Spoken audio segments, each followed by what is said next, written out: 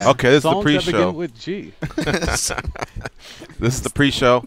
It's going to be a fun show today. It's a Tuesday, March 28, right? Yeah. Yes. Happy birthday to Jake Ellenberger, who will be a guest of ours today. 11 a.m. Pacific, 2 p.m. Eastern. Is that what we finally locked him down on? Or did he go for the 1040? No, he couldn't do the 1040. All right, so yeah, 2 Eastern, 11 a.m. Pacific. And then we have a fun panel here. Dan Tom to the far right.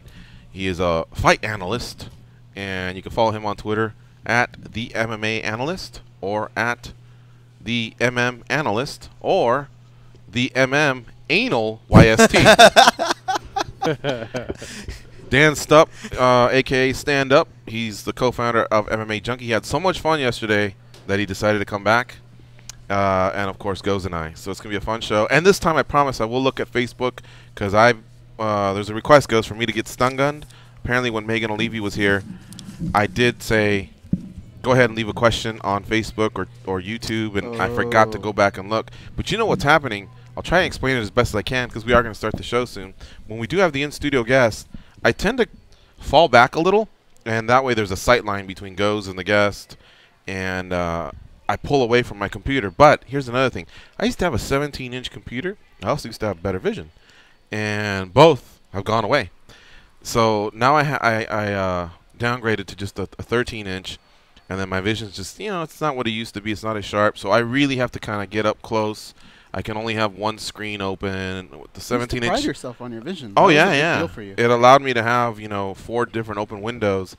So I really looked into maybe Best Buy, 18 months, 12 months, no interest they have, and getting a bigger one, I guess. Now, they don't make the 17-inch anymore. They make the 15-inch. But so that's what's kind of happening. That and the fact that, those times where Megan was just on fire. I thought we had some good conversation. We took some calls. We had a guest towards the end. John Orlando came in for a bit. He's cracking us up.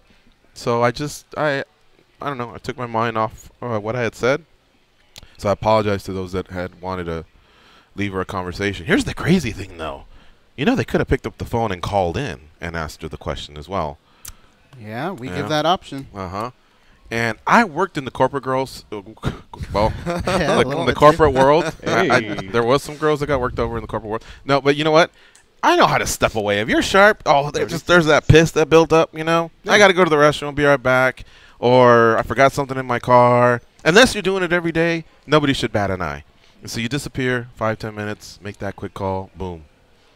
That said, if you do it and you lose your job, hey, that's your bad.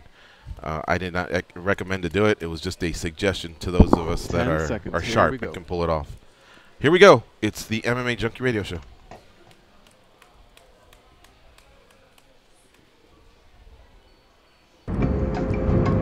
This is your captain speaking. We are making our descent into Las Vegas McCarran Airport. On behalf of our crew, we'd like to thank you for flying MMAjunkie Airlines. Now please fasten your seatbelts and put your tray tables in your upright position because the descent is gonna be a little bit bumpy.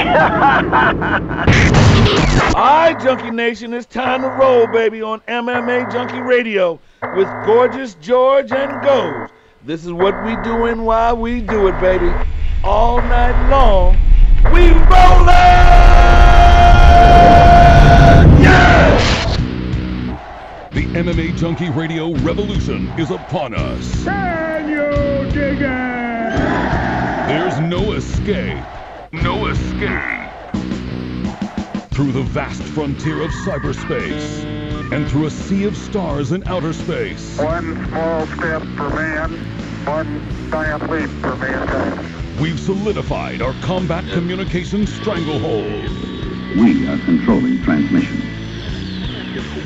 With the use of MMAjunkie Radio and SiriusXM satellite radio technology. MMAjunkie Radio. Commence transmission.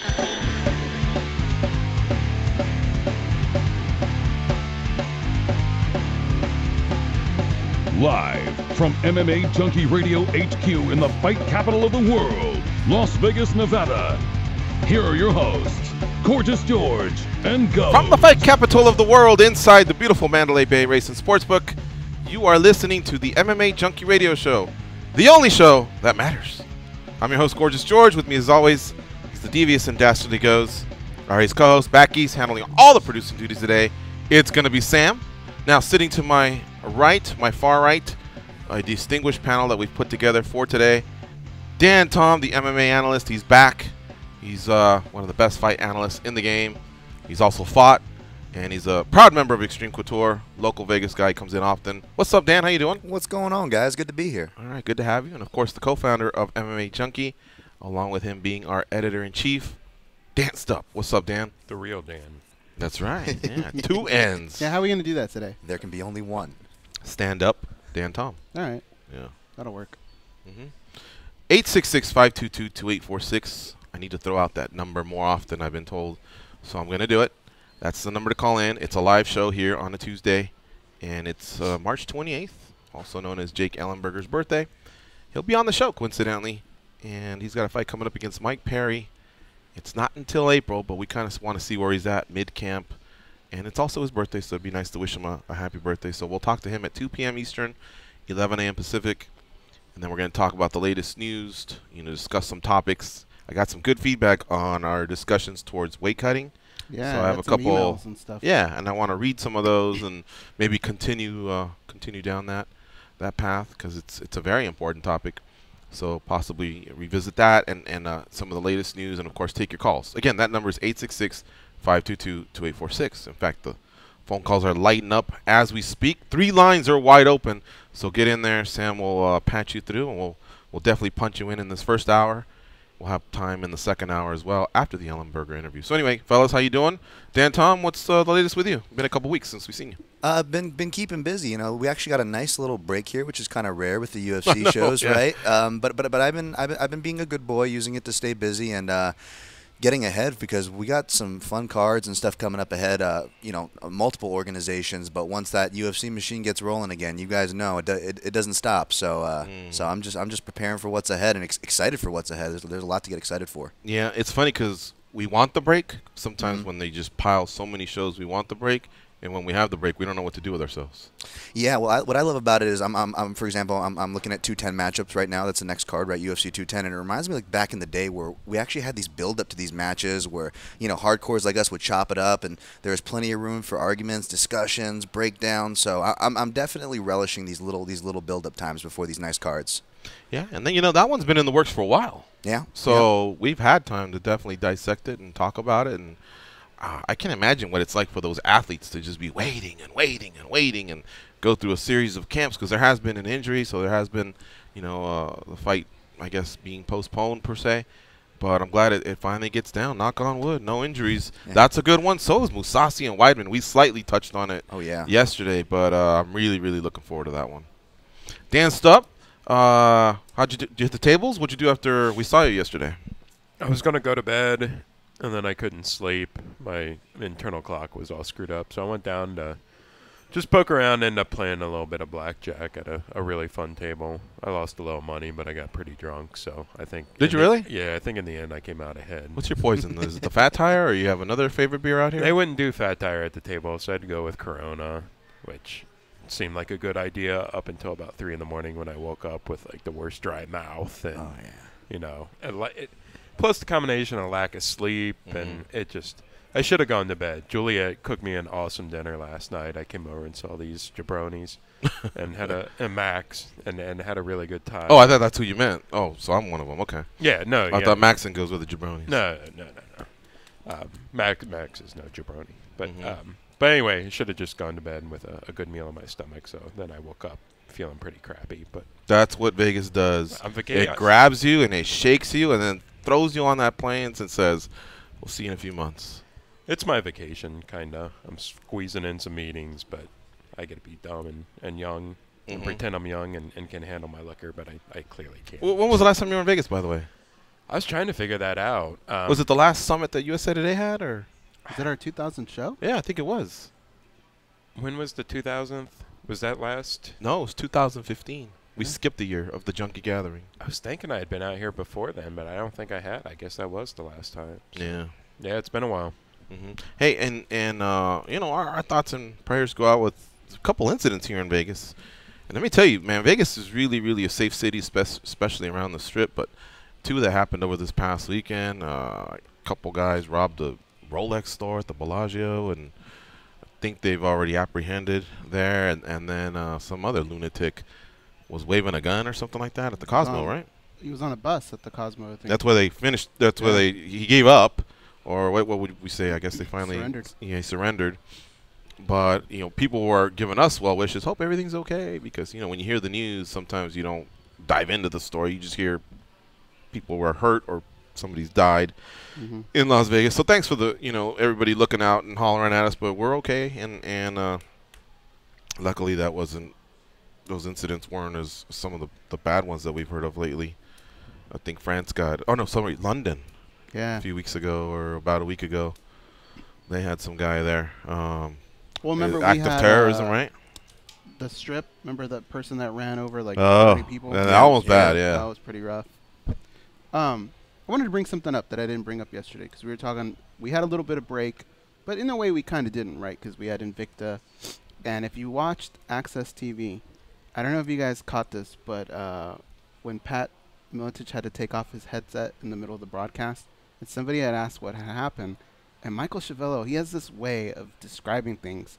I don't think he knows he's as funny as he is, but the way, because of his accent and just the terms he uses is so funny. But this is what he tweeted, okay? Because somebody asked him what happened, and he said, "Some monkey comes up and asks Pat if he has an Android charger while Pat is commentating. What a banana." A banana and a monkey, dude. Oh my God, it cracks me up so much. Wow. What a banana. What a banana. I wonder if that's even more derogatory down under. Oh my God. I was gonna say, you never know if it's like a term that they use down there, if he's just a little batshit crazy. Yeah, because he's got a ton of them. He'll call people like the funniest names, and you just look at it and you go, "Wait a minute, is that insulting or is it not?" It's kind of like. And he stayed within the family. He used a monkey and a banana. Yeah. And like, when's the last time? Have you ever been called? I got called a dweeb 2 weeks ago, and I haven't even heard that term in about 10 years. But when you hear one of those terms come back an old school one, you go, "Shit, did I just get blasted?" A maroon or something like that? Maroon, yeah. All those. Yeah. In fact, you know what? By bringing that up, actually, maroon's sort of derogatory. I looked it up one time years ago. I can't remember, but it had to do. I used to hear that on Bugs Bunny, and I guess it would be Bugs that would say it. He'd just go, "What a maroon," as he's eating his carrot. But I think he actually used it towards Geronimo, where that little Indian. I'm going to have rabbit stew. Remember, he'd cut up the carrots and a few other things, and he actually tricked Bugs Bunny into going into the big, what do we call that, pot, cauldron? I don't know. And but maroon can be a derogatory term towards Native Americans. If it was used in a cartoon that's older than about 30 or 40 years, you can just count on it being racist. Yeah, that's true like, too. Stay away from it. Or I think I read something like dark-skinned individuals, something like that. I go, whoa. Now, that was more as an adult as I had heard that. But as a kid, I heard it a lot. So, you're influenced by that. You hear something funny, you laugh, and then next thing you know, 5th grade, somebody says something, you go, look at this maroon. But we don't know any better. Yeah. So, yeah. Well, my goal is to call someone I don't know what a banana is, I want to call someone a banana at least twice this week. 2 moments where I go, "What a banana," and hopefully we can bring that around to something. All I know is since Chavello's been on the show, I'm really careful about saying that I'll root for a guy. Oh, that's right. That's when rooting is sex, right? Yeah. And I'll root for him all day long. a trunk is a boot. And a cookie is a biscuit. A what? A trunk is a boot, and a cookie is a biscuit. Every time he comes in here, he tries to show us something new. Yeah, there was a few that he taught us. All right. So, again, 866-522-2846 is the number to call in. This is Dan's last appearance for a few months until he'll be back for the Junkie Gathering. So if you have any questions as far as the editorial side, he's the man to answer them. So here we go. Let's take some calls. We'll start off with Proteus, Ontario, Canada, if I'm not mistaken. I got that right, Proteus? Ontario, Canada? That's your province? You did. Yes, sir. You did get it right. Thank you very much. Good morning, dudes. Good morning. I'm just going to keep it off topic, if that's okay with you guys. Hello, Dan, Mr. Dan Stupp. How are you? And, of course, the MM Analyst. Follow him on Twitter, @MMAnalyst. How are you guys today? Good, thank you. Peachy. What's up, buddy? Thanks. Good.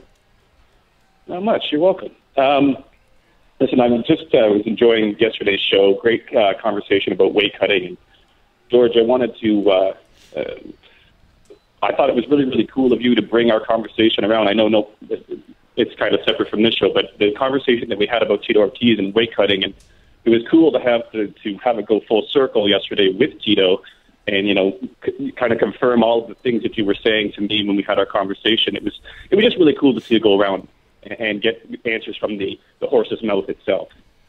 Well, I'm glad you enjoyed it, and thank you guys again for having me. It was a blast. It was during March Madness, and like I told you guys that night, I had a few of my Coronas and Heinekens, so hopefully I wasn't too sloppy for your audience, but I'm glad you enjoyed yesterday's interview.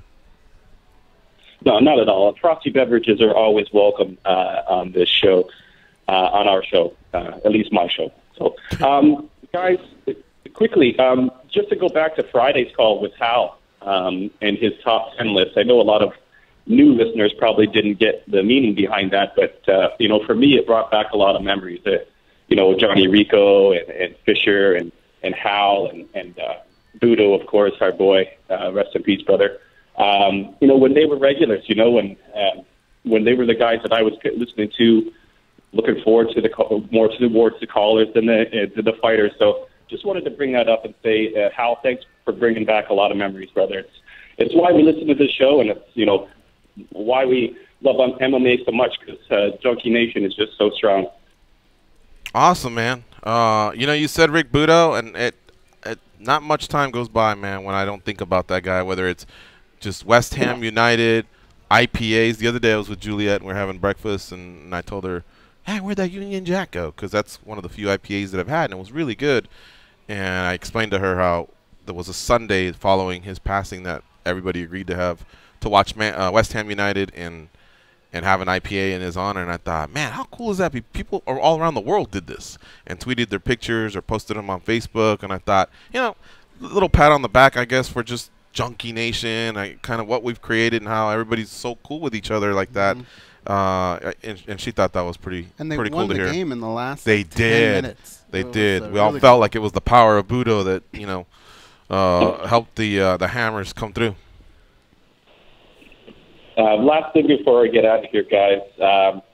Again, I know DJ Tony thanked you yesterday, Dan, but thank you guys all very much for what you've done for us. And thanks again. Talk to you guys later. Bye-bye. All right. See you, Proteus. It's true, Dan. You're the co-founder of MMAjunkie, and whatever Junkie Nation started from this show, I mean, really, you're kind of like the original. Catalyst. Yeah, the catalyst to all that. I think you jabronis would have found each other regardless of Junkie. I'm not so sure. Would we have met? I mean, think about it. We met some real cool people, and we've had a lot of great moments through the show. Did you even envision anything like this? When I first started it, no, but once we saw, like I said, that was the big thing that kind of got things going very quickly, was we got a lot of traffic really quickly. You know, we had been talking about launching a website or doing it, and you probably thought you were going to add a few writers, but you think you'd have a staff of 10? I honestly thought, and more with the videographers and the frequent contributors. I honestly thought going into it, it'd be a really fun part-time job if I had a couple, buddies or people I know contributing to it. I always consider it'd be something I did in my spare time, and then it took off really quickly, and realized there was a good opportunity there to turn it into something more. So yeah, I mean, when I first started thinking of doing an MMA blog, I didn't think too much of it. I mean, you want it to be successful and get some traffic and stuff, but within a week it was like, okay, this is going to be something a little bigger than we kind of realized. And but was lucky to kind of ready to pounce on it and prepare for it. And opportunities like that one don't come along very often, because MMA keeps getting bigger and bigger. But if you could pick one time to really get ahead of the curve, when would you pick?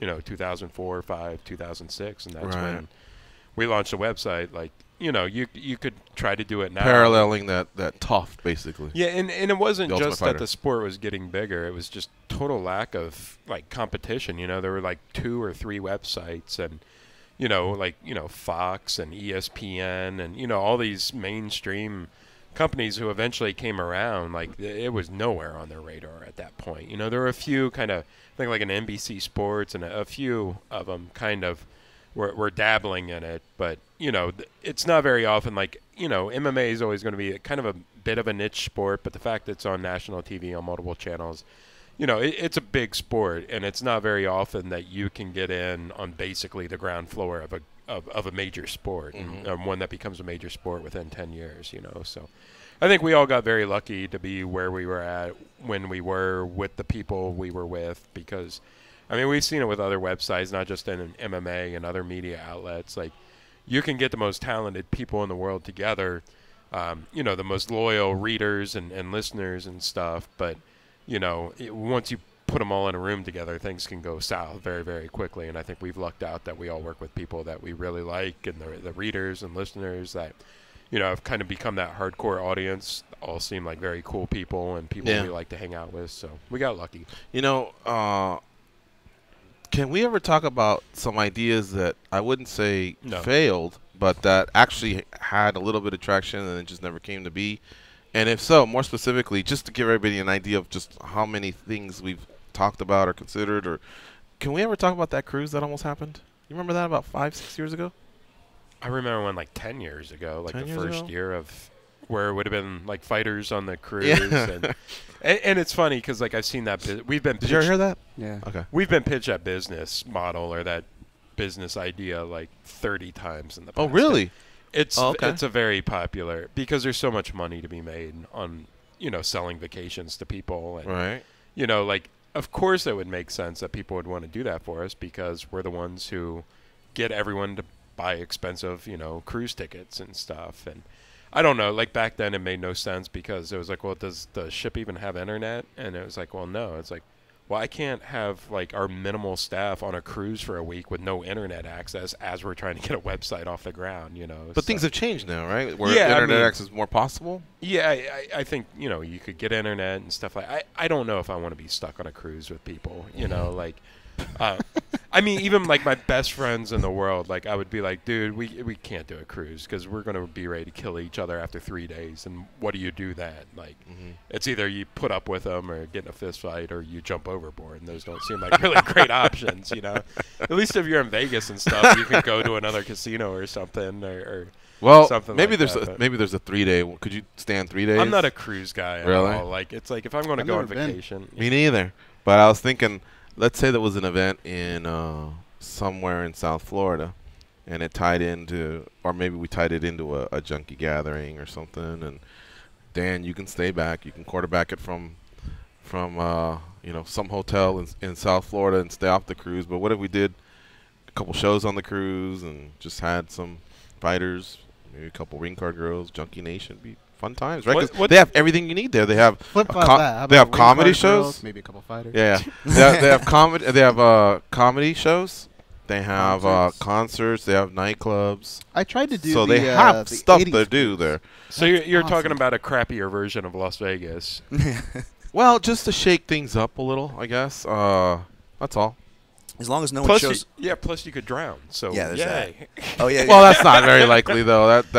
I've seen. I mean, have you seen our audience? Like, you don't think some of them are going to get tanked enough that there's a legit chance of someone falling over? We'll have another Christopher Walken, Natalie Wood. There's people mowing down people on the strip. So this is like the beginning of a setup of like a Dateline special. Like, what happened that night on the cruise?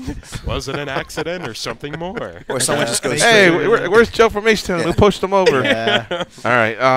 Let's go to the phone lines. Mike from New Jersey. What's up, Mike? Sorry, man. You know what? You're a great leadoff hitter, but we had to shake things up. You know, we have a lefty on the mound, so we let off with Proteus. So let's see what you can do here batting second. It's all good. It's all good. I just had a quick question for you guys. I watched a couple weeks ago. I watched UFC Tonight, and they did this cool little bit where they call it Path to the Title, and they throw a fighter's name out, and then they throw 2 or 3 guys out who they would have to fight and beat to get to the title. I love it. And it was pretty cool. And I just want to throw 2 guys out there that I think are interesting names and see what you guys have to say about their path to the title. All right. Johnny Hendricks and Jimmy Rivera. You want their paths to the title, right? Yep. Johnny Hendricks at 185. All right, first he's got Tim Boach ahead of him. And that's two guys coming off a loss. Mm-hmm. So, he has to get past Tim Boach. And then after that, Jacare and Whitaker are fighting. So someone's getting eliminated there. And Romero's waiting for the winner of GSP and Bisping, right? I imagine. I don't think he's going to take another fight. Brunson just signed on to fight Daniel Kelly. So I will say maybe the winner of Brunson and Kelly. Because now we're saying Johnny would be coming off a win. Or maybe a Sam Alvey type. Bosch, then the Kelly Brunson winner. Yeah, so we'll give him a quicker path. That. The winner of Kelly and Brunson, and then if he gets past that, then I think the rest of the division's going to shake out. Well, GSP and Bisping has taken so long that now you have the winner of Mousasi and Weidman. I think that's too soon. I think the winner of Jacare Whitaker's too soon. Maybe by then Rockhold's ready to return. But wow, a 6'3" guy against a 5'10" guy. That's the point where it's like, are you sure you want to still do this?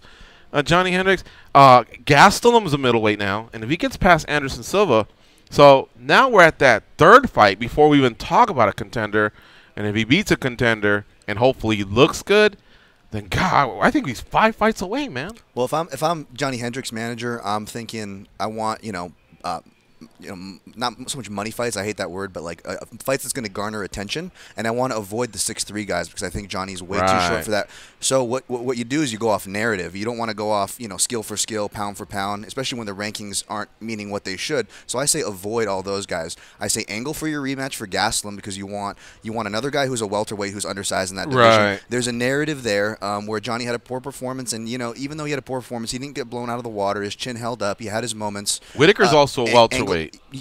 Either that or Whitaker, and then from there use that to say, okay, I'm going to continue this rematch tour after I beat Gastelum, and I'm going to get that rematch with GSP. And whether GSP is a champion or even if he's not a champion, that's one of those fights that can get you into that title picture. And then the other guy I believe was Jimmy Rivera. I think they're trying to, the UFC move, from what it sounds like, is they're trying to put him with Marlon Moraes, which sounds like a very UFC move for a guy like Jimmy Rivera. Mm-hmm. But if I was Jimmy Rivera's manager, I would be going for a big name. I want to make a big impact, a big splash. Even though Cruz, that'd be the last fight Dominic Cruz would want. Mm-hmm. Dominic Cruz would be the first person on my list if I'm Jimmy Rivera's manager. I'm sorry, guys, but the road to a title for Johnny Hendricks goes through the 170 division. He's going to run into somebody that's a lot bigger at middleweight, and he's going to realize that he's going to go, I never want to do that again. Dieting is much better than that's this. what I had thought. When I said we're looking at maybe 5 fights away, too many things is it better for him to go, I did well at middleweight, but you know what? But he clearly, I saw a story recently over the weekend that said, I'm never going back to 170. And because he's now approaching mid-30s, I just don't know, man. I don't know. But that might be the quicker path because of the GSP angle. If he winds up dropping, maybe it's a one and done for him at 85. We spent all day yesterday talking about weight cutting. Not forcing these guys to do it. First thing George does, the next thing. Wait, he said it. He started it. He started it. Good stuff, Jersey Mike. Do you have anything to share on Rivera? Rivera is rumored to fight Moraes, right? It's the one they're rumored to try to put together right now. Right, and if he does, with the Faber win and the Moraes win, I mean, he's right there. So I would say he either picks a fight with Cruz, and it looks like Cruz is just waiting for the winner of the other two, or he may have to take one more fight. So it sounds like he's 2 fights away. Maybe. That road could be pretty nasty for him. Yeah, because that little triangle of TJ, Garbrandt, and Cruz, they're in that they're so popular. Yep. And those fights are so good that's where I think WME, IMG will say, how about a rematch somewhere along the line if you have some barn burner type fights. So I think Rivera's best bet is to stay busy. Yeah, and Rivera's a weird case too because he's super underrated. I'm a big fan of him. I'm a big fan of Marlon Moraes, who's also very underrated. But the problem is I think that fight does less for both guys, whereas I think you could even bring in a wild card like John Lineker to fight Jimmy Rivera, and I would argue that a John Lineker fight, even with his standing, would do more for Jimmy Rivera than a guy like Marlon Moraes. It doesn't make sense, not how it should be, but we're seeing how things are going. That's what you got to look for. You know? And in the case of any of these guys, chirp a little, you may get Johnny 4 fights instead of 5, maybe Jimmy 1 fight instead of 2. If you just pipe up a little and sell your fights, sell yourself, get people interested, start to create a little bit of buzz around your own career. Yep. Great stuff, Mike. That was a great call, man. See you guys later. All right. There's 2 men on base right now, right? There is, man. That was he actually hit might a have triple. double.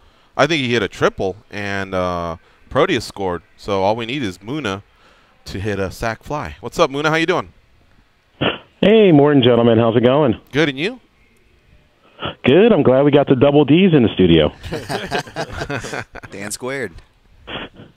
Yeah. Anyways, first off, anytime Dan's in the studio, I've just got to thank him for starting up UFC Junkie, which is now our MMA Junkie. So I want to thank him for his hard work, and because of him, it's led to the community that we have now, and that's why we've got the gathering coming up in a month and a half. So just want to thank the man.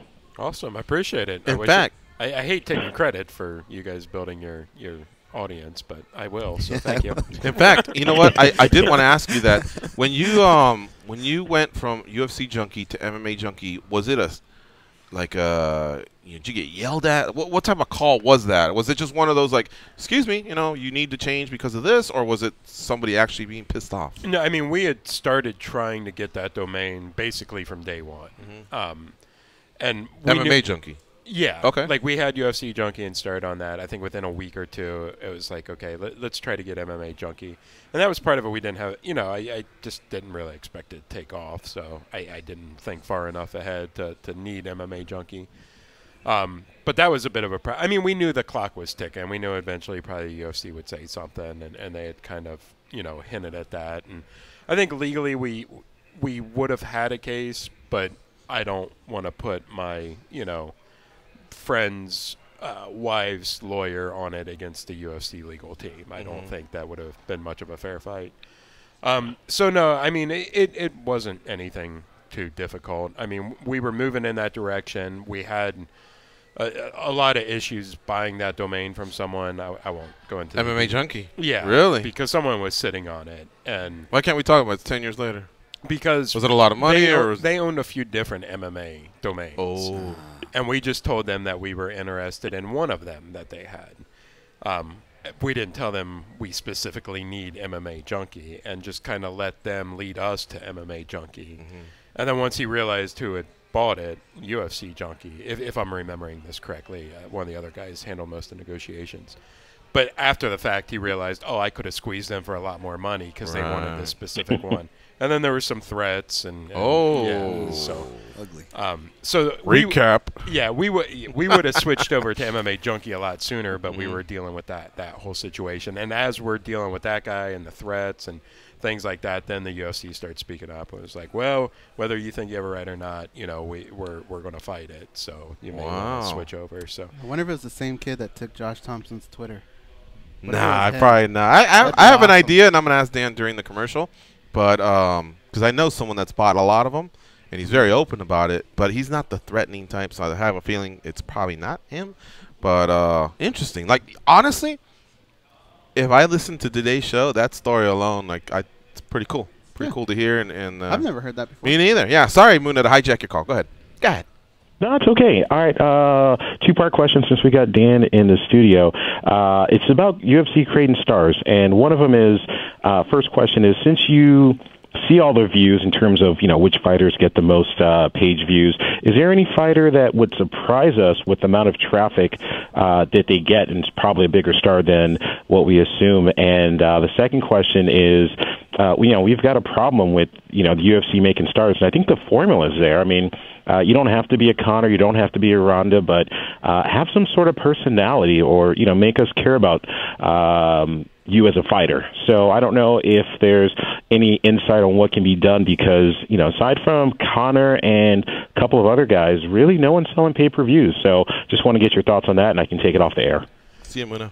I mean, right now, thanks, guys. It's Ronda and McGregor, and then everybody else. And I say that because the gap between those two and everyone else, like on an average story, is massive. One of the few that can kind of bridge that gap is Diaz, regardless of which Diaz.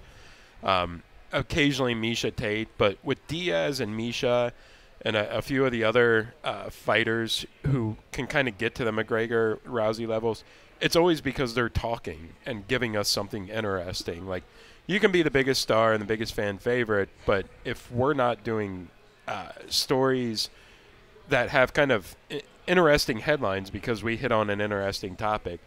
No one's going to just get traffic because of who they are. Like, I don't think maybe Ronda, maybe McGregor, but no one else is even close to that. The ones, some of the surprising ones, off the top of my head, I can't think of too many, but I mean, it's anyone who talks a lot. Like a Kevin Lee will a lot of times get a lot of traffic on his stuff because he doesn't hold back in his interviews. Plus, he does the radio show pretty often. Yeah. So guys like, and I think that just it goes back to the fact that Tito Ortiz, Chael, Wanderlei, kind of the Bellator legends, Tor. A lot of them show up in our traffic reports pretty high, but it's because they all talk a big game. They say interesting things. They have interesting call-outs. So, I mean, if you're kind of a mid-level or lower-level fighter, I mean, the best way to gain traction and get attention and build an audience is being willing to talk openly. And that doesn't mean just, crapping on opponents and name-calling and stuff like that. But, if you want to fight, say you want that fight. If you think there's something wrong with the sport, say there's something wrong with the sport. Like if someone came out right now, I think even a low-level UFC fighter, a mid-level Bellator guy, really came out and indicted like the state of weight cutting in MMA. Like a story like that's going to gain a lot of traction because a lot of people feel that way, but not a lot of fighters are willing to just speak out like that. And I don't think it's necessarily because they're scared to or they don't want the repercussions. I think a lot of them just think, well, no one really cares what I think. But, if you're a fighter, people care about your opinion. So be opinionated. That's the best way to get traction with our audience. All right, we got to take this break. You're listening to MMA Junkie Radio on Sirius XM Rush 93. Just a couple quick minutes, and we'll be right back.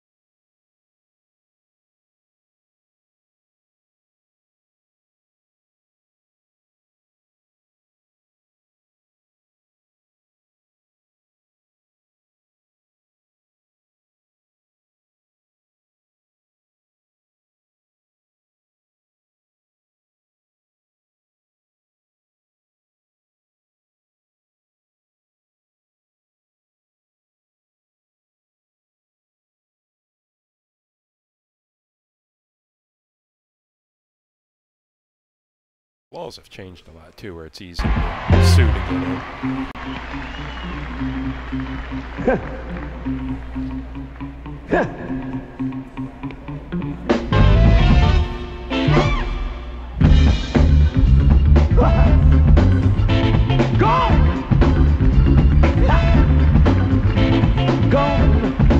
They can drink Mentos-flavored Diet Coke without their stomachs giving a single fuck. They are Gorgeous George and Goes. And this is MMA Junkie Radio. All right, we're back. This song.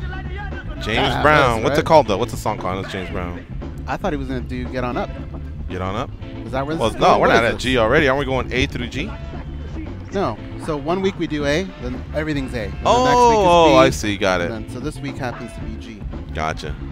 This is Give It Up and Turn It Loose. Give it up. All right. We got Dan, Tom, and Dan Stupp here in studio with us. And I'm going back, just like I said, to look at some of the questions that are out there. We have a gentleman on the Facebook page named Marcus who says, what do you guys think of team MMA? It's been tried a few times. And the IFL, a few years ago did it. Kind of went away. Does he mean like tag team or like? Yeah, I thought he was talking like hip show type. Oh, okay. Well, what do you think of the hip show? Did you like 2-on-2 MMA? Not really. Me neither. Because the minute one guy, the only way it could be epic is if when they're fighting, two guys, one guy knocks his guy out, and then it's 2-on-1, and the one guy somehow beats the other two up. You'd probably go, wow, that was something else. But for the most part, I mean, now they're getting smashed. At that point, I'd rather see just 10-on-10 in a room, some bar fight or whatever than that. I tried it. I actually sat through Access TV. Andrew Simon promoted it on our show. I sat there. I watched it. I tried. I just didn't think it was. The closest thing that I think we've done is maybe like what the Ultimate Fighter did with American Top Team versus the Black Zillions. I like that angle for shows like that. But as far as like a whole season, like Alpha Male versus Nova Uniao would have been cool, right? Yeah. Because they're both specialists in some of the lighter weight classes. So they need to do that, but like do the team versus team, but anything but MMA. Like I would watch a season of them, like Team Alpha Male versus American Top Team, like in a season-long dodgeball tournament or something. Or how about different sports? Yeah, like a 8-week show, and each week, it's 4-on-4 in bowling, or it's 6-on-6 beach volleyball. Something like that. That used to be a fun. Why? Because you have to wear a shirt. They won't let you in. As long as you got the shoes on, you may be able to get away with bowling it. in flip-flops. Of course, then they're going to be sweating all over the lanes and warping the wood. But no, it's funny you mentioned that. Well, going back to the tag team stuff, John McCarthy got into it with I forget the guy's name. Who is it? Casey something? Cyrus Fees? Yeah, I think so. Oh, I know. Casey Oxidine. Yeah. And I think like he's one of the kind of promoters of it or something. Yeah. He and McCarthy kind of got in an argument. I mean, it wasn't like name calling. Back in the day or recent? Just like in the past week or two. So if you go in their Twitter timelines, but like John McCarthy's not a big fan of the tag team stuff. And I think it was Casey trying to explain, different tastes for different people. And it was actually kind of an interesting argument. I mean, I'm kind of, I don't like seeing it. I think it's kind of goofy. And possibly dangerous, but it's like when you're playing poker and like 2s are wild and 7s are wild, and let's put some extra jokers in there. It's like, okay, well, it's not really poker anymore, So yeah, I think we're past the age where like we could have maybe got away with that. Like I guess I'm more on Dan's side as far as like all or nothing. Like I'd rather have it like some type of competition, or just if we're gonna do team, take the MMA aspect out of it. But what I will say is, as a fan of Pancrase, and although my pro wrestling fandom was really small in the in the early 90s or the golden era, even the WWF, I did like that tag team aspect. I do like kind of the narratives and stuff there. And I always wondered, I'm like, what if they ever, because it got foggy with Pancrase when you look back in the day about grabbing a rope and having those pro wrestling rules with that would allow you to get out of a submission. It's like, what if they could incorporate you had to fast forward back to the 90s to try to do this in Japan, but you incorporate that Japanese pro wrestling and kind of grabbing the ropes or tagging a partner in with MMA. I thought there could have maybe been a happy medium, but that would have been for a specific audience, maybe just for a small minority of our history. But today, I think it's I think it's unsafe and does probably more harm than good, in my opinion. It does. That's just my opinion. Because I'm picturing Congo and Pat Barry. And oh my gosh. So Pat Barry is just walloping Congo, right? And what if Congo somehow just happens to tag? You know, and Pat, if I'm not mistaken, Congo hurt Barry, then Barry came back on Congo, then Congo finished it. But as that happens, if you're Pat Barry and let's say Congo tagged in Kane, you know, at that point Pat Barry would be like, ah, shit, like, you know, he may, even though he's for some exciting even moments, though he's, you know, like on the verge of knocking out Congo, he's got a fresh Kane coming at him. I wonder if he runs back and tags Junior Dos Santos, but like you mentioned, now you're talking about two concussed fighters that are on the sideline, and do you have do you have the ethics to send them both back in, or what happens? You know, like, are they getting looked at that point? I mean, you know, holding up the numbers 5, you know. So I think you just want to finish what you started. You're gonna get scenarios too where you're paying to see these 4 guys, right? And they may not all get in the cage at one point, right? The first guy might finish the other guy in 10 seconds. The match is over. You never got to see Kane come out, or you never see him match up. Can you imagine how pissed the other two would be? Yeah. Even if you won, you'd be like, oh, fuck, I still want to fight. But now, I guess granted, they could fight again like a month later. No, actually, they could fight right then and there, a singles match. I don't know. That's a lot. But, yeah, I mean, they're technically ready and warmed up, right? They're technically ready and warmed up.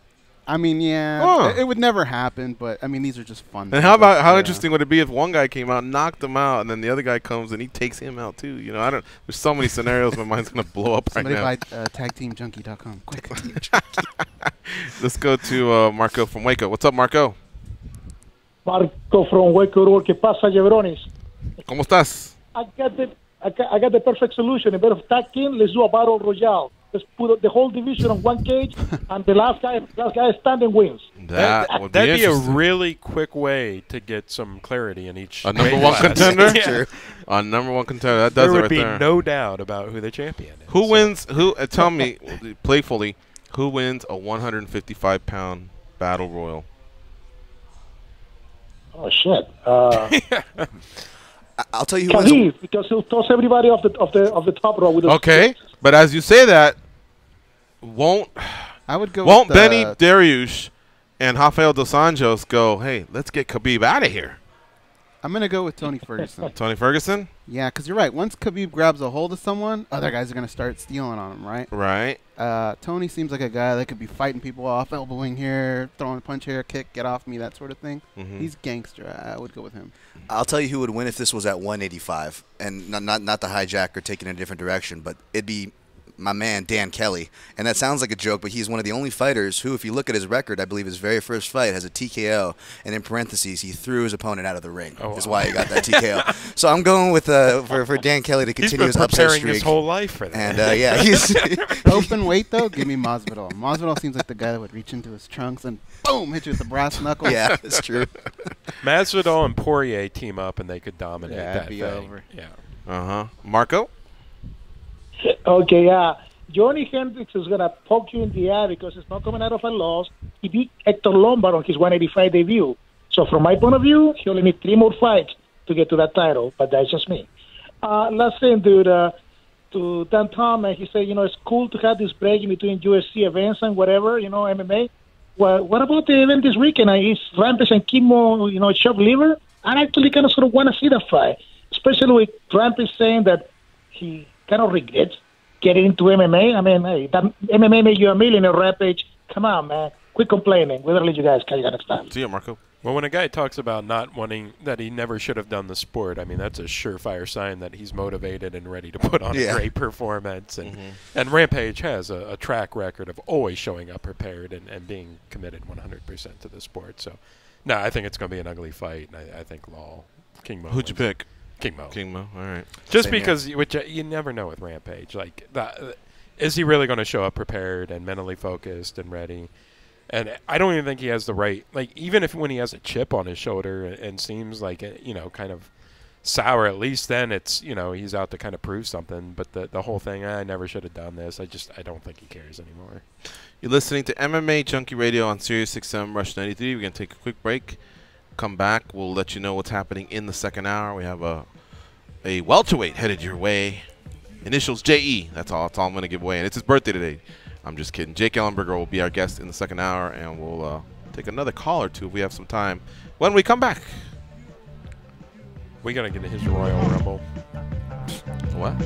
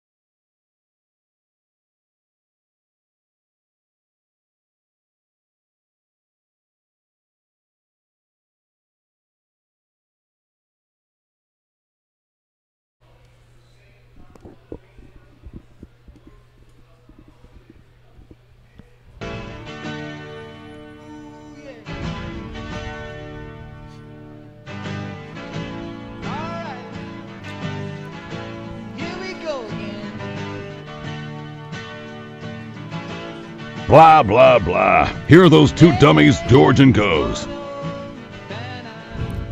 You know what? Let's sneak Brandon from Louisville in here in this first hour. He's a frequent caller, and he's been around for a long time, so I'm going to give him that. Because when we start the second hour, we'll be talking to Jake Ellenberger, UFC welterweight, fighting Mike Perry at UFC 108 in April. I think it's the 22nd or something like that. It's that national card goes. And then after that, we'll take more calls. So let's do this one right quick. What's up, Brandon? How you doing? Hey, guys. I'm calling a little blind today. Is Dan Stupp still around? Hey, buddy. He is. Hey. How you doing? That's not Dan Stupp. Goes is imitating you. Yeah, he's here. He just threw on his He's throwing on the headphones now. It's Brandon from Louisville. Go ahead. He's right there.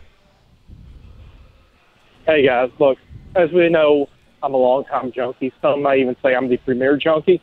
Those people owe me money, so I appreciate that. The first junkie I ever met was the OG Dan Stupp. Met Dan when the UFC came to Louisville that one time, never to return. And Dan, he was busy, he was working. We took some time to talk, and that's one of the reasons why I've always had a love for this site, this show. Good. I remember that Louisville show. I remember that there. Was that Ellenberger and Diego? No, that was in Nebraska, wasn't it? Oh, yeah. Okay, that was Diego and someone. Martin Kampman. Diego and Kampman? I think so. It was a great fight in Louisville. Whichever one it was, the main event was bloody, controversial. I think it was Kampman and Diego. Yeah, they still argue about it was that. right after the arena had just opened, and I think I talked about this recently, like the download speed, like the internet speeds. or the fastest it had ever been, like 100 megabytes down and consistent. But there was this lady, like cage side, just screaming for like 5 straight hours, like at the top of her lungs, like the most obnoxious, you know, when male fans get really drunk and just start screaming out random stuff. This was a sober female doing it, and it was just so obnoxious. Like, I mean, it ruined the event for so many people because it was just nonstop. So, but yeah, that's mainly what I remember. I wish they would go back there because that was a awesome arena. I think it's a good market too. So, Brandon, part of the reason I called, I was doing some research, and with Kentucky has some issues with their commission, and they've just changed the rules. But actually, it didn't allow for live televised pro wrestling. MMA was stringent, and they've recently changed that. The Yum Center is actually holding 4 dates for the UFC this year. So I'm hoping that's a sign of good things to come. The bigger spectrum of my question. Oh, my God. All right, listen. You must not have heard where I said we're going to squeeze you in. So just hang tight with us. I will find some time with you before we start the second hour. Hang with us there, Brandon. I heard a siren, dishes breaking, but it's Brandon, so I'll give him some respect. Just hang tight. This is the end of the first hour on the MMA Junkie Radio Show. We're going to pay some bills, do a sports update, and we'll be right back.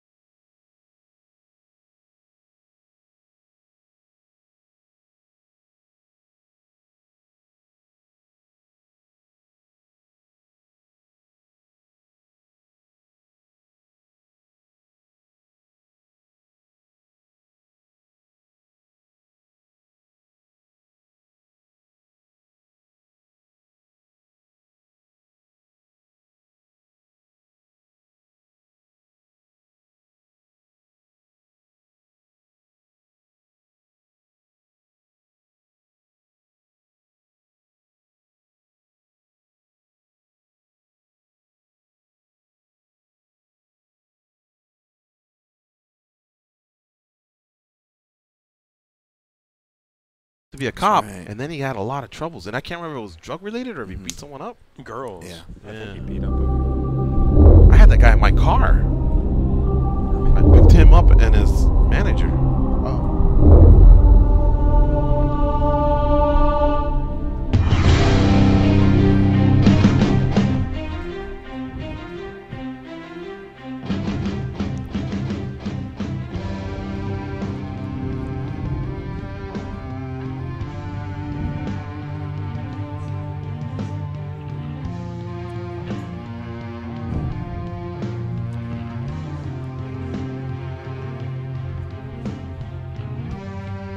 I feel like Sylvester Stallone's boxing show is about to begin.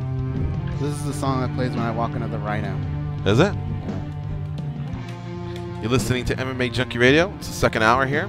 We got Dan, Tom, the the MMA analyst, but he's a fight analyst and he trains out of Extreme Couture, good friend of the show, and of course Dan Stupp, co-founder of MMA Junkie, as well as our current editor-in-chief. That's the theme for Game of Thrones, George. Is it? Yeah. Gotcha. Let's talk to Brandon in Louisville again. We'll finish up his calls. What's up, Brandon? I know you had 7 or 8 more points to make. I did. Don't ever cut me off like that again. So, don't drop Goes, you said that song. Goes, you said that song plays every time you go into the Rhino. No, I didn't say that. Is that because you're a short guy looking for the company of whores? But what? Oh, actually, that is pretty funny. Good job. That's if you guys watch Game of Thrones, it's a really good bag right now. Yeah. Yeah. Okay. So back to where I was at, Dan. Midwest MMA. What happened? Why did it fall off? The UFC goes to Cincinnati or to Ohio once every 3 years. It looks like Tennessee, which isn't really Midwest, but still in the region, once every couple of years. Indianapolis once every few years. Chicago seems to be the only mainstay. Is it just lack of stars from that area, or what do you think? It was so disappointing. Like, you know, and that was when the Louisville event was going on. Like, we were getting Cincinnati and Columbus, Indianapolis, St. Louis. Like, it really looked like it was going to be Columbus was a yearly stop. Yeah, part of the Arnold Sports Festival. And I remember back then, and the WEC especially was paying attention to this, that some of their biggest TV markets were all Midwest. You know, what was it? That's why it was surprising it took so long for them to get to Cleveland, because we kept hearing Cleveland consistently was one Cleveland of the, brought it. Were you there? Yeah, I heard it was loud. And that was the first one I went to in quite a while, and no, that was a great event and a lot of fun. But yeah, no, it was. I don't know if it was a matter. I mean, it seems like the events drew fairly well, but maybe they just couldn't get you know, ticket prices over a certain threshold to really make it worth it. But yeah, it was disappointing. I thought for sure this was going to be a Midwest sport where we devoted, you know, a big chunk of the event schedule to these Midwest markets, you know, these wrestling towns, you know, where kids grow up wrestling and playing football and blue-collar stuff. And, you know, it seemed like we were on that way with Columbus and Cincinnati and Louisville and these markets. But, man, it dried up, and it seems like we went right back to Vegas and East Coast and West Coast. So. I mean, why else would we hire Matt Erickson, right?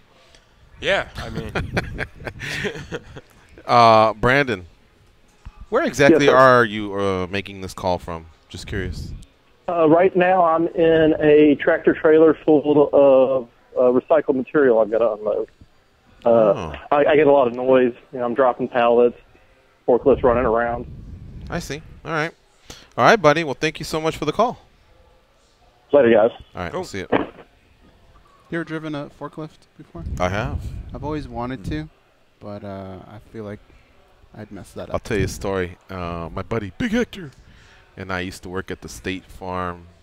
It was called the Regional Center. We worked in administrative services, and so there was shipping and receiving and printing and the mailroom, whatever. It was one of my first jobs. And I knew how to drive a forklift, but we also had these deals where you drove them. You stood in them and you drove them, and the forks were in the back. And so what you would do is you just back up to pick up whatever pallet you needed to get. Well, on one of those, we were just goofing off. It was just before lunch, and Big Hector had gone on this, like, he had started lifting weights, and he was like, look at these guns, and, you know, or whatever. And on one of those, I had gone up a little bit, because not always were you picking up a pallet. You could actually just grab, like, pens or paper or sticky notes, because a lot of the agents, a lot of you that have State Farm agents, if you've ever been to their office, all those supplies that they have, well, we send it to them, right? So rather than them go to Staples and Office Depot, they ordered it through us. And then, of course, we, on a bigger scale, probably had these contracts with all these companies. So anyway, on one of those, I happened to go up about, I guess, 7 feet. And so Big Hector goes, hey, G, we're getting ready to go to lunch. And I go, yeah, let me just finish up this order, you know. And he goes, all right. And so as I'm doing something, I have my pen and clipboard out. So I think he just thought, oh, he'll be here for a second. And he reaches up and starts doing pull-ups, right? And he goes, oh, I'll just get a set in, you know. And so I looked and I go, oh, yeah, here we go. And I pushed the button to raise it. So I raised it.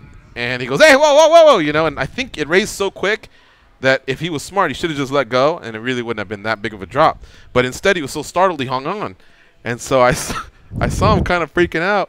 And I go, you want to go back down? He goes, yeah. And I hit the up button. I go, oh, I went the wrong way. He goes, whoa! Now he's really scared because he couldn't look down, you know? And it's funny because the other guys are laughing their asses off, but he's going, gee, my fucking arms are burning. Like, bring it down already. But I think he's thinking he's hanging on for dear life. And I go, let's go a little higher. So he went a little higher. And each time it's kind of like it's a jolting motion. It's smooth once you hit the button, but when you first hit it, it's a jolting motion. So we got up there, and I go, oh, shit, I got better. It is cement we're over. I better bring him down. So I brought him down. His arms were burning. And since we always crack jokes, it wasn't as big of a deal. He was mad, but he got over it. But then one of my buddies goes, let me show you where you had him, you know. He goes, I'm going to go and get up, and you watch. And it was about a good... It'd be like the second story of a house. Wow. What? Like he was that high. You raised him that high? I didn't realize that we went that far. I thought it was about a story. He goes, no. He goes, look, you were here. Don't you remember? And like, there was no phones. You know, we didn't have cameras in our phones because this was late 80s, early 90s. But it was that high. So had he let go, like he could have had a broken leg. Or who knows? That's if he goes straight down. If he falls, it could have been bad. So we laughed that it didn't turn out to be like that. The irony of an insurance company. This is what's going on. Yeah, I was never that bad. I was actually certified to run a forklift. I was a site supervisor of a job, so they would have us run the yard. So the site supervisor had to be forklift certified. But I would, of course, use my powers responsibly. So they're scrapping, and it was attached to one of those Diamondback cat forklifts, like the big ones, right? And I would leave the scrap box set right above the porta potties. So whenever my guys would go in for lunch break, I would just lower it down and just shut, and it would close perfectly to where it seals them in with the door. Like, hey, let me out of here, let me out. And we would get a good laugh, and we would just see how many people we could trap a week, and that's the extent of it. But yeah, I didn't threaten anybody's life. Like if you had that guy up that high, I would have been asking him questions like, hey, remember that question I asked you? Let me ask that again. Oh, dude, yeah, looking back, I was like, that was a close call. All right, so we got to get to our guest here. He's ready to go. He'll be fighting on, damn it, I looked it up. It's April 22nd, I believe. Somebody correct me here if they have it handy. But it's UFC Fight Night 108. It's in Nashville, April 22nd. Tennessee. Yeah, April 22nd, and he's fighting Mike Perry. His name is Jake Ellenberger. What's up, Jake? How you doing, brother? I'm good, man. How about you guys? Doing great. You're on again with George and Goes. We also have Tom and Dann Stupp here with us. Before we get going, happy birthday, brother. Thanks, man. Thank you. Appreciate that. Yeah. Any big plans for your birthday? Just training, man. Just getting pushed. Like probably the most uncomfortable birthday I could have, but it's all good. We'll celebrate after the 22nd. Will the guys let up a little bit just because it is your birthday, or will they take it to you even harder because it is your birthday? You would think, but it's actually the opposite. So they'll push you even harder and ask you if you're going to quit on your birthday. And, of course, the answer is always no. On any day is a no, but... Tell me the name of a guy at that King's MMA gym or any of the gyms that you frequent where you just go, oh, man, it's this guy. Like, is there just someone that goes a little harder? And doesn't make him a bad guy, but you just know this guy's intense. You could name half of the gym there, but... I think Jake may. Yeah, there's some really. Are you that guy, Jake? Yeah, are you the bully? He can't name him. It's him, right? It could be, yeah. Yeah, I mean, I've been told that, but I mean, I'm not a gym bully either. I'm not gonna try to hurt anybody. You know, I'll definitely push them, keep it intense, keep it real. But yeah, there's a few guys that are, Giga Chikadze, he's a Glory kickboxing fighter. He's a he's a tough round for anybody. But yeah, there's a handful of those guys that you're not looking forward to. Hey, so listen, we want to have a little bit of fun here because it is your birthday, and it's been a while since we had you on the on the show. You know, earlier we were talking about a caller had talked about tag team MMA, and so we just started goofing off. But we one of the things we said was, you know what a Royal Rumble is? No, is it a Royal Rumble, guys? Battle Royal. Oh, Battle Royal. You know what a Battle Royal is, right, in pro wrestling? Yeah, yeah. All right, so if they had a Battle Royal of just welterweights, you're all inside of a ring, we'll say, because it's a little easier than tossing someone out of a cage. Who do you think, other than you, of course, would do well and possibly win this Battle Royal of just welterweights, UFC welterweights? Battle Royal. That's a good one. What's the strategy? Yeah, and have you already started thinking of a strategy of how you would tackle this? I have. I mean, it's kind of like a poker game. You know, number one is survival. You got to survive. And I talk about like more so a tournament kind of a poker, but it's the same strategy in the fight. Number one's always survival. Second is strategy. How are we gonna take out each guy one by one? But and being mistake free and letting guys eventually are going to make a mistake. But I would assume it would be somebody like a wrestler who can just grind, who's super mentally tough. But that's a fun question. I mean, there's a handful of guys, that I think would do really well. All right, I'll throw out some names. You tell me if you think they're going to go out early or if they're going to be in there at the very end, all right? Okay. Donald Cerrone. I got to imagine he's in there till the end. Damian Maia. I don't think he lasts really long, to be honest. I think people might he might be the first to get first to get attacked, but I don't see him lasting to the end now. Matt Brown. Oh yeah, he's till the end. Robbie Lawler. Yeah, Robbie's staying there. He's not going nowhere. Your buddy Patrick Cote. I think he'd do okay. Yeah, he'd probably be somewhere in the middle. All right, Carlos Condit. I would say. He's a pretty intelligent fighter. I'd say he'd last a while. I think that like the Matt Brown and the Robbie Lawler are the guys at the end. Dong Hyun Kim.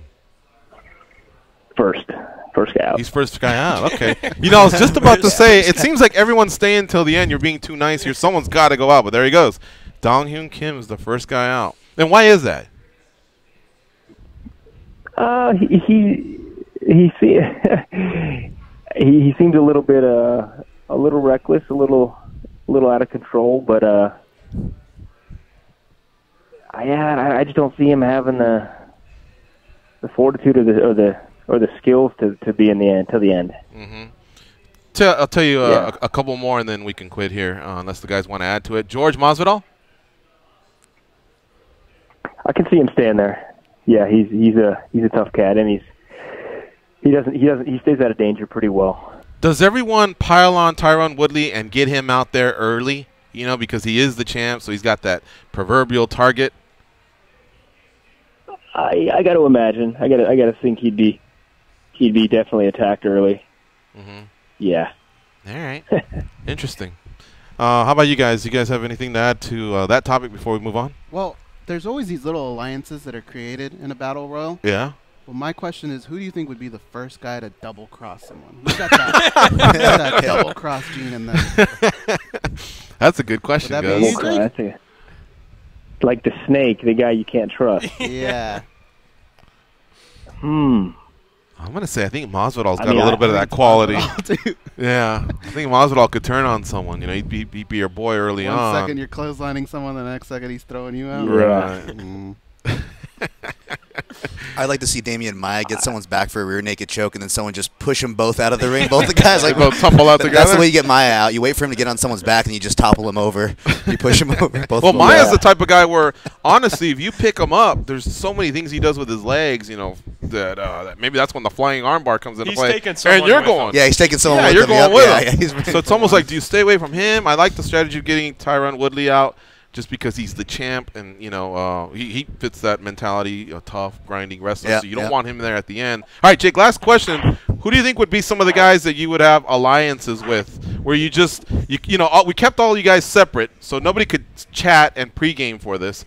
But all it takes is like a wink, or some kind of acknowledgement, whether it's someone you fought before or it's just someone you've trained before, and you just know you give each other the look like, hey, we're on the same side till the very end. Who do you think would be some of your homies? I'd probably say maybe like a Matt Brown, we're cool, or even Robbie maybe, I don't know. Mm-hmm. That's a good question. I mean,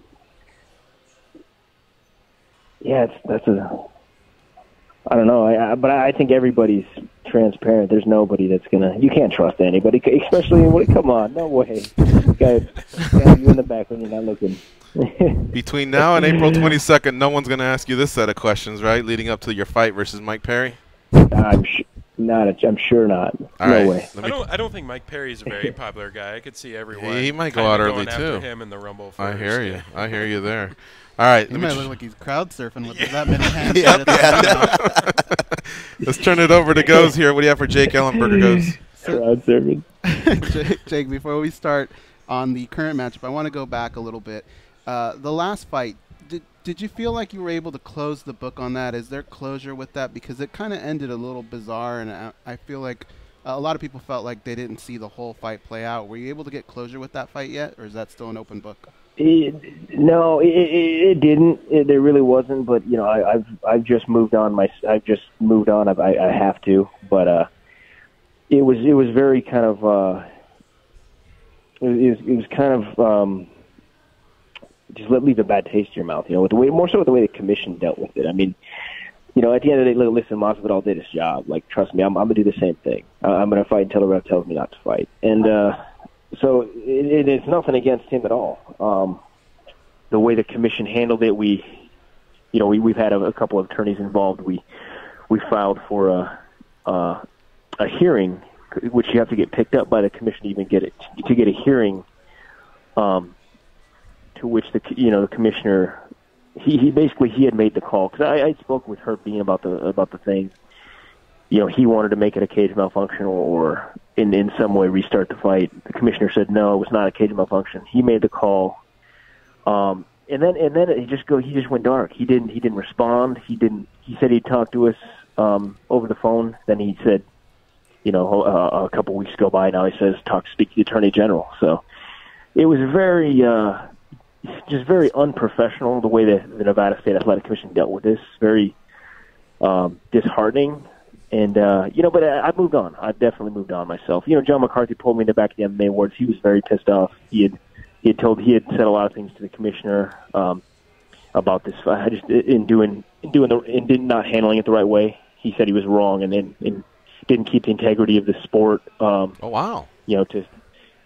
So yeah, John McCarthy was heated, man. He told me how he felt, and whether that it does not going to change anything, but he's definitely one of the head guys. But that just the way we got treated was it was surprising, first of all, and I know how tough it is to deal with any sort of commission, get a hearing, let alone anything overturned. But to not even hear the case was, to which they had originally said, of course, absolutely. They gave us a date, and then here comes, a week comes by. No, has not been picked. And so it's like we're not even knowing what's going on. But more so Bob Bennett was just very. But yeah, to answer your question, not really. There was nothing ever happened. I've had a lot of good feedback, but I've moved on.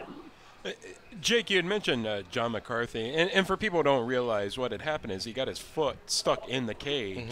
And the tough finale last year against George Masvidal. Right.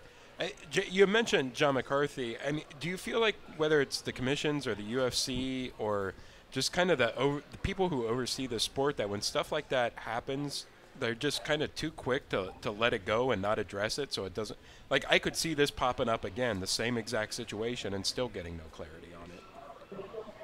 Right. Yeah, I would agree. And we've pulled a few examples in the past. I mean, there was a fight with Rich Franklin, I believe, and a fight with Mike Pierce that had two had the same situations where they called the timeout. They had pulled their foot from the cage and even restarted the fight. But so we had some good evidence. But I get it. I don't think anybody wants to look bad or say I was wrong or I didn't make the right call at the time. But that's just the reality. That's how sports in general work.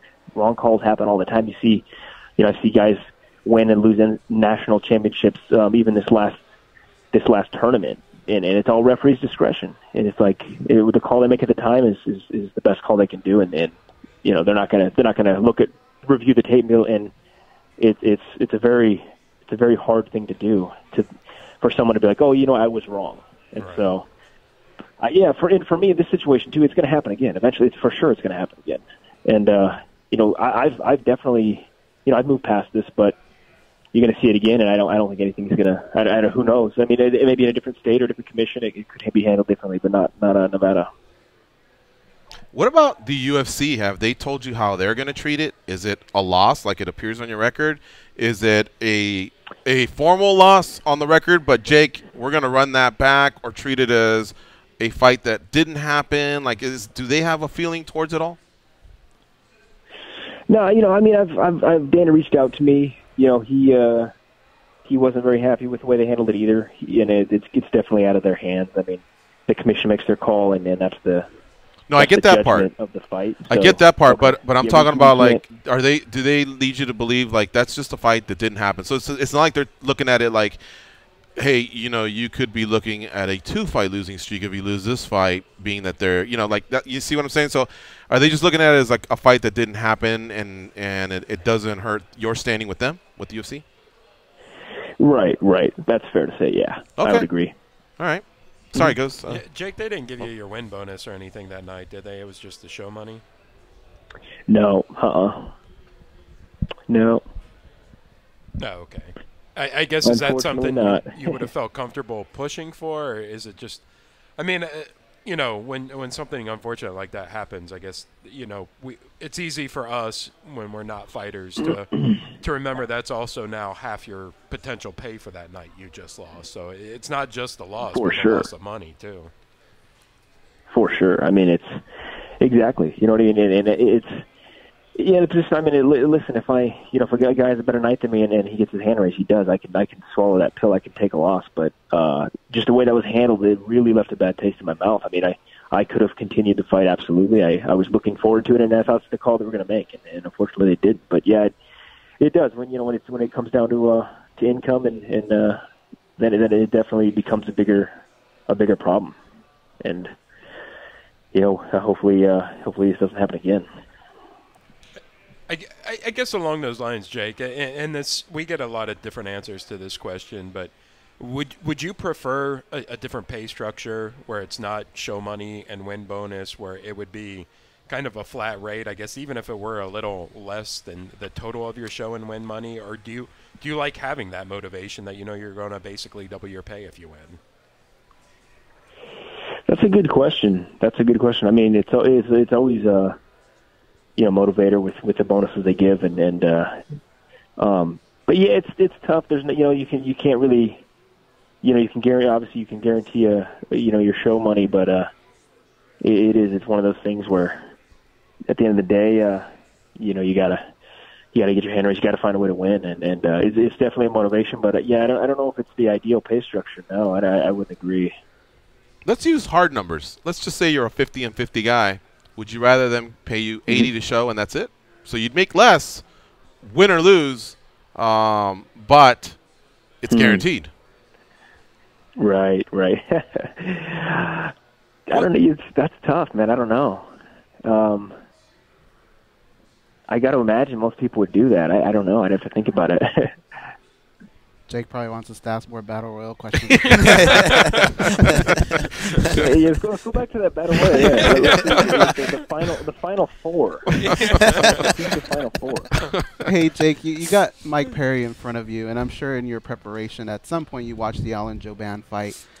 Did you feel in that fight that maybe Perry may have had an off night, or do you feel like Joban may have exposed some weaknesses in that fight that maybe you can capitalize on? I think a little of both. I think Joban did kind of show some weaknesses, but at the same time, I think Joban had a good night. There's a blueprint really to beat anybody. I think there's definitely a schematic that Joban played well into, but and he's not an easy guy to fight either. But I think with Perry, he's a pretty straightforward guy, and I would say he's a little bit more predictable, a little bit easier to figure out than most of these guys.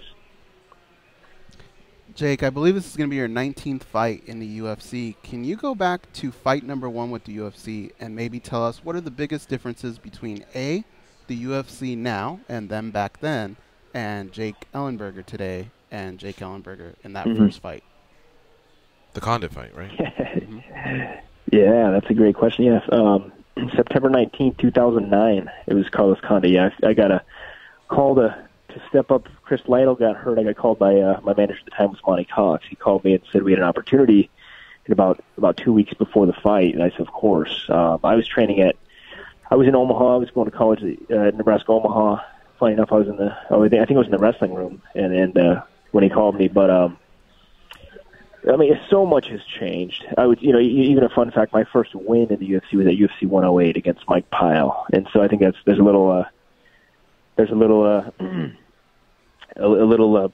energy and power moving, to fight night 108. So I'm gonna take that and use that for all that I can. But as far as the platform, the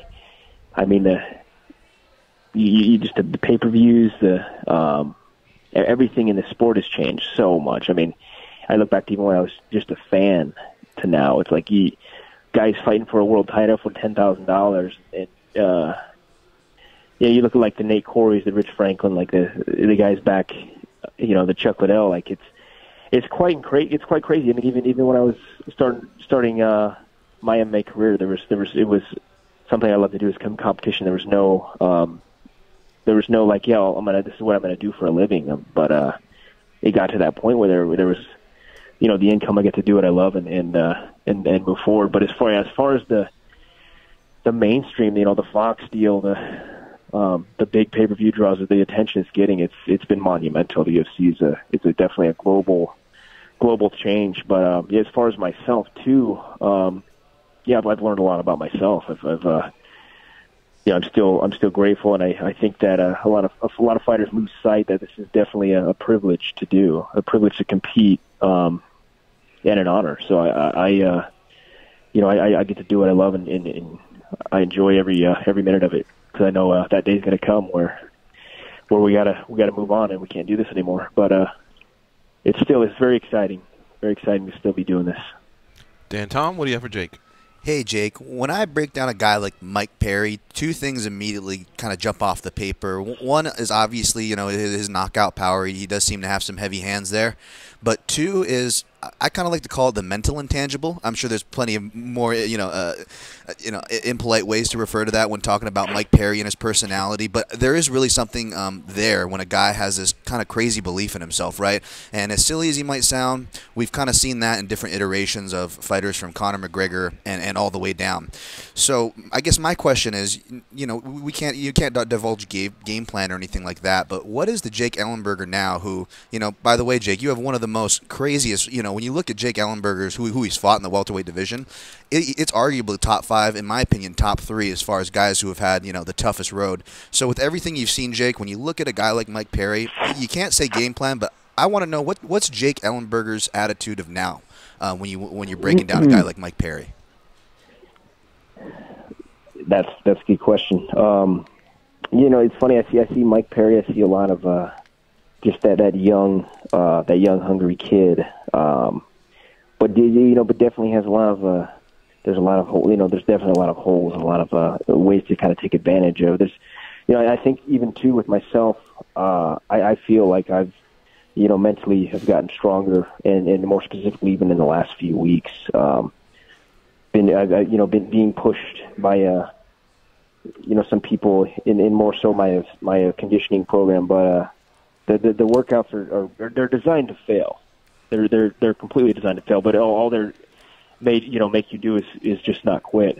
And for me, it's always the fight with yourself is always bigger than the fight with your opponent, I think. And Mike Perry, sure, he's talented. He believes in himself. I mean, I don't think there's a guy in the UFC that you couldn't say that about. But for me, I view myself differently, more importantly, than I view him. So I would hold myself to a higher standard. And I do think there's something to say about experience. So it's for me, I see a lot of I see a lot of that. When his little younger kid coming up and seeing the lights, and I can relate to how he's probably going to feel. But right. That being said, there's a lot of vulnerability there, but you don't really know that when you're in the moment.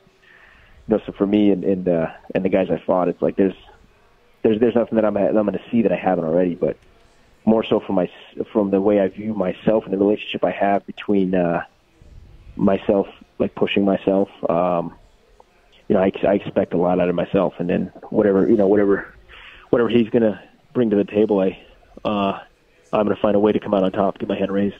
Well, like I said with your record, Jake, it certainly backs up what you're saying factually. As far as you being physically and mentally battle tested, which is what I'm getting from you, and that's a great thing to draw off of going into a matchup like this. So, yeah, I completely hear what you're saying.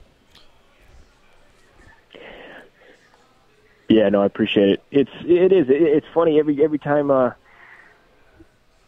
you get in there. I mean, you feel like you can predict. And you really can't predict anything. All you can predict is chaos. A fight is chaotic. Right. Every single minute of every round is chaos. And all you can do is prepare your mind and prepare yourself as much as you can. There's there's strategy, but it's like, people go to the gym and work out and train and feel comfortable. They get comfortable training with these, their friends and have fun or whatever. But yeah, you get in a street fight, it's a different story. It's a completely different story. It feels different. The emotionality is different. I feel like that's why, me being in this position too, I know what it feels. I've felt it 18 different times, and so using that to my advantage, I know where I can, I know where I can, I know where I do well, and I can keep that moving forward and use it as momentum. Look at the fucking hit list of fighters this guy's had to fight. I was just looking at You're spot on, Dan. Yeah. So check this out. I'm going to go in reverse. Masvidal, Matt Brown, Tarek Safedine, Stephen Thompson, Josh Koscheck, Kelvin Gastelum, Robbie Lawler, Rory McDonald, Nate Marquardt, Jay Haran, Martin Kampman, Diego Sanchez, Jake Shields, Sean Pearson, Carlos Eduardo Rocha, John Howard, Mike Pyle, Carlos Condit. And even before that, he had 25 fights. So even before to get to the UFC, there was a Rick Story, a Pat Healy, which is never an easy payday, a Jose Pele, Jose Landy Johns, also known as Pele, and Jay Haran. Wow. That sounds like the Battle Royal list, right? You've been through the Battle Royal in a way. It's just it wasn't all in one night. Honestly, on your UFC schedule, there's... I'm not going to say the names. I see maybe 2 cupcakes a little bit. But the rest have been fucking killers. Cupcakes. Well, yeah, 2 that were maybe a little easier on the schedule. Like when you get the, we'll use the Cornhuskers. That's probably your team. And you look at the schedule and you're like, oh, we got Appalachian State. That's an easy one. That's kind of what I mean. And then after that, it's like right. Notre Dame and USC and Miami, Florida, and Penn State. That's kind of what I meant. I'm telling Sean Pearson you can. No. I didn't name names. I did not name names. Isn't that guy a cop? I'm not welcomed in Toronto. All right. Well, Jake, we took you all over the place, but I hope you had a blast. We had a blast having you. And I always do, man. Always do. Thanks, guys. Good luck with the rest of your camp. I hope you have a great birthday. And congratulations to you and John Orlando on the Action Junkies podcast that drops every Wednesday. Oh, thanks, man. I've tuned in. You guys look like you're having a blast doing it.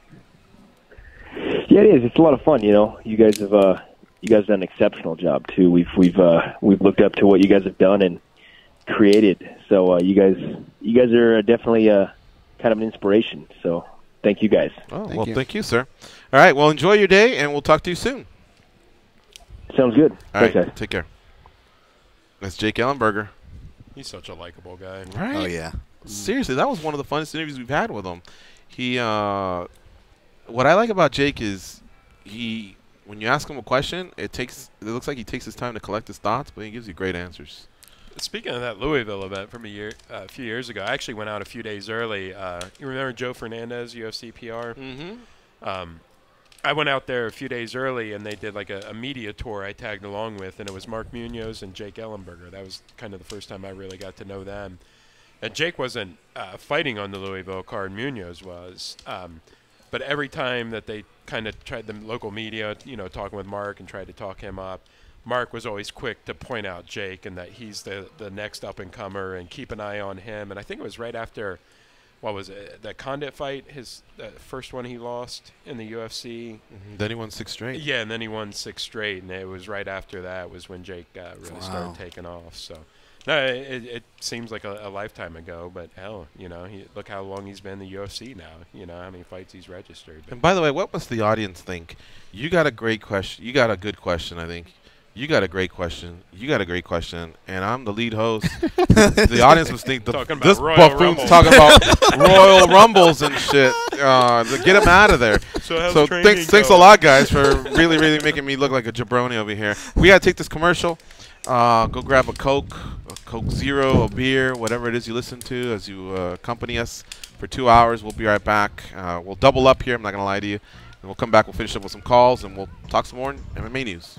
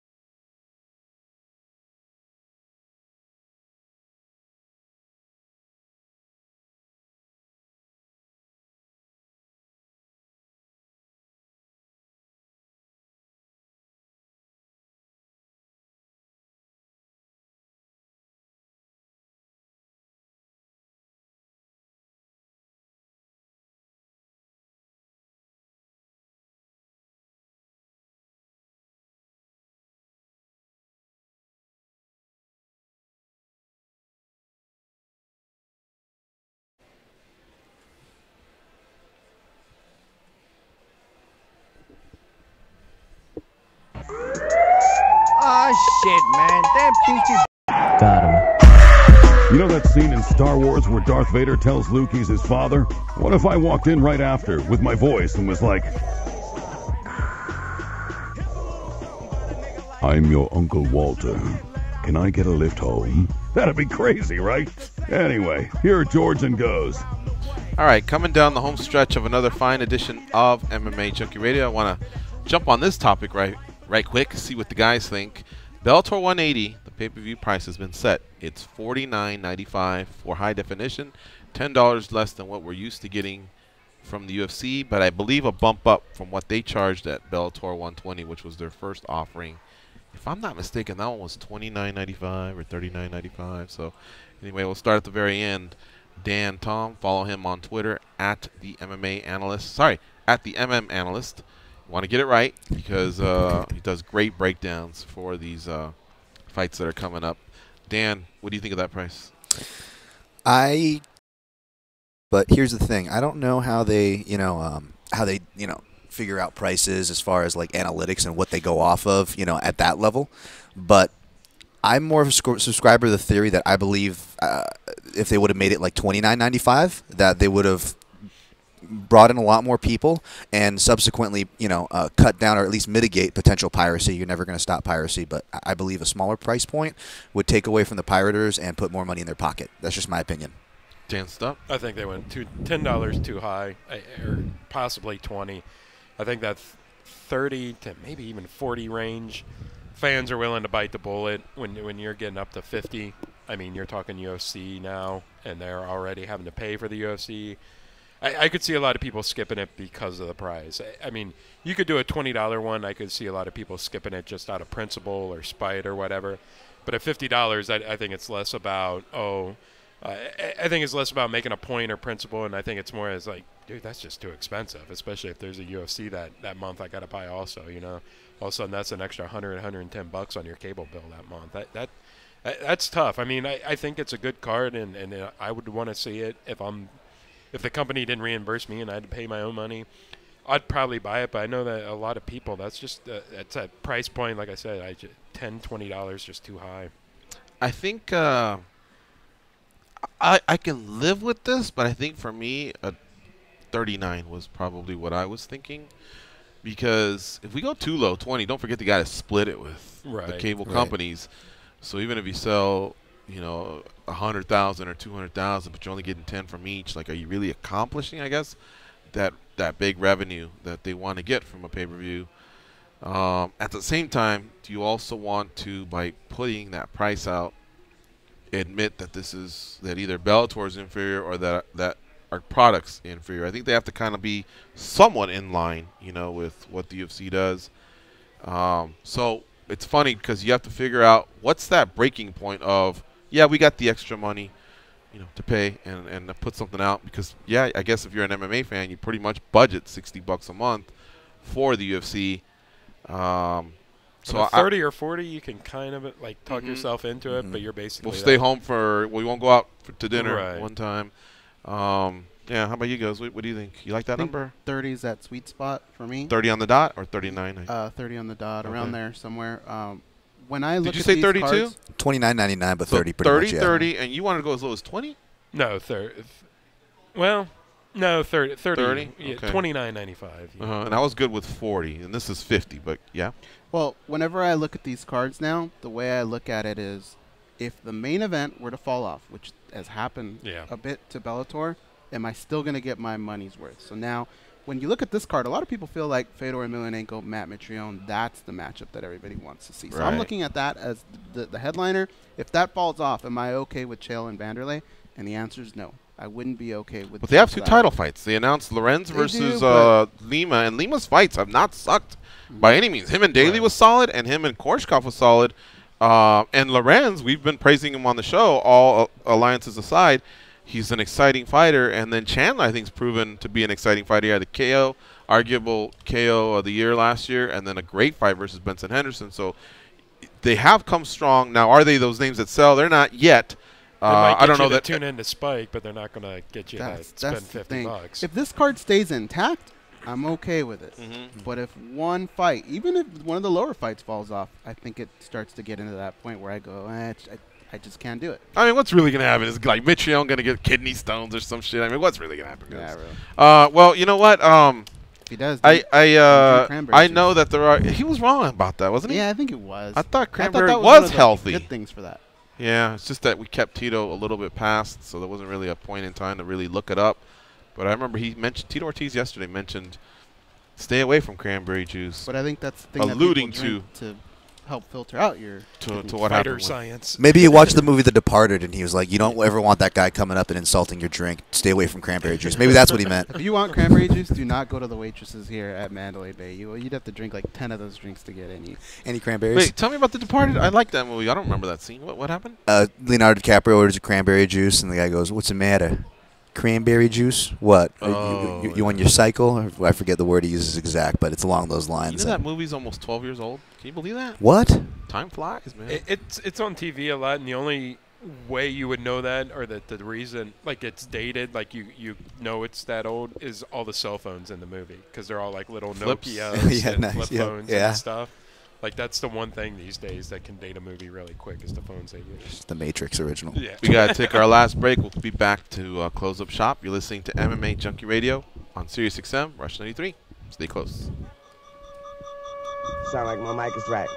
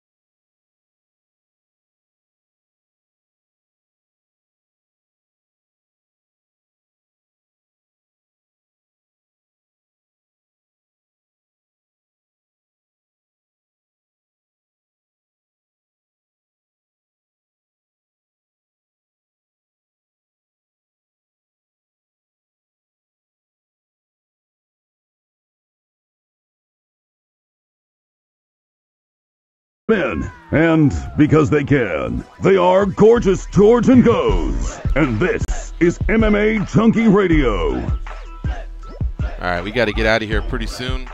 There is one matchup to announce. Marcin Tybura. Andrei Arlovski headed to Singapore. Arlovski needs a win. He's had like 4 in a row. He started off coming back to UFC with 4 in a row. I think he's had 4 losses in a row. He really needs one, man. That guy is like one of the last fixtures, I guess, from, you know, like that older era, actually. Because He was with the UFC even before Tough, so even pre-Tough, but part of what used to be Zuffa. You know who goes under the radar when we talk about that? Nick Diaz and Robbie Lawler. They were around for a long time, too. They were, yeah. Cyborg's in the news. I guess she was training with a TNA wrestler, so she says she feels like she has a partner, and now she's looking for Ronda Rousey to find a partner so maybe they can have some fun on a Royal Rumble or some sort of a tag team. I'll tell you what, man. What a ridiculous topic. Who would ever bring up a little bit of an obsession there with Ronda Rousey? I think with Ronda's fall, I mean, that's like, hey, I'm looking for the money fight, right? When she's pushing and shoving. And really, I think she's on a good path to just getting Durandamy to fight her in July. Her adopted hometown now, because she's Brazilian, but she lives in Huntington Beach. Anaheim would be a 10-minute drive for her, a lot of her friends and family to see her, and Durandamy probably, unless that hand is going to require surgery, that seems to fill in that timeline. I'd like to see that fight. I think she should focus on making that fight happen, but she's out there, she's poking different spots, and Ronda Rousey's usually on the other end of every third poke she throws. Good for her. Co-Main Event podcast dropped show number 250, so congrats to Ben Folks and Chad Dundas. They've been doing this for a while, and they drop every Tuesday, and 250 is a solid number. Congrats, boys. UFC Fight Night 109 tickets on sale this week. Gustafsson and Teixeira in Sweden. Ilima McFarlane versus Jessica Middleton. They co-headline Bellator 178 April 21st. And, of course, the Bellator 180 pay-per-view has been set at $49.95, so regardless of what we thought, that's what it's set at. Also, Charles Oliveira is not committed to lightweight, says he may fight Max Holloway in a rematch in the future. So maybe he will drop back to 145. But you know what? He's got to prove he can get there, because that's kind of, it wasn't just how his body felt. He just wasn't even making the damn weight. So that hurt him a lot. So I want to thank Dan Stupp for co-hosting the last 2 days, Dan, and of course everything we've been able to accomplish, outside of the show. It was some fun chats as always, and I guess we'll see you in about 2 months. Cool. Yeah. No, I appreciate you guys having me, and look forward to the gathering. Dan, Tom, as always, coming in and breaking down fights, talking news. We always have a blast with you, so thank you very much. Oh, man, thank you guys for having me. Always a pleasure to come in. We look forward to your breakdown for UFC 210 with Cormier and Anthony Johnson. Follow him on Twitter at the MMAnalyst. Follow Dan Stupp on Twitter at Dan Stupp. Want to thank our producer, Sam. Always doing a great job on Tuesdays. Thanks, Sam. And Goes. Awesome job. Thanks. Solid work. I, of course, took it to another level. I was fantastic. I have to mention that. Thanks to all the comments that come through, always on Facebook, all of our social media. I'll try to get to it after the show. Tomorrow we'll be joined by Gaston Bolanos and former NFL defensive lineman Sean Merriman. Sean Merriman. We're out of here. Be champions. Tell me somebody, it cost me my very last dime.